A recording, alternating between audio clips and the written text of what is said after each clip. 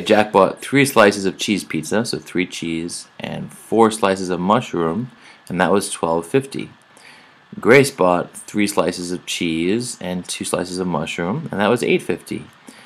Okay, what's the cost of 1 slice of mushroom pizza? So what I would do is subtract the second equation from the first. These cancel out, that's 2m, and this equals what? Well, $8.50 minus $12.50 is just $4, so that means mushroom slices cost $2 each. And the answer is 2. It's just a linear system of equations problem.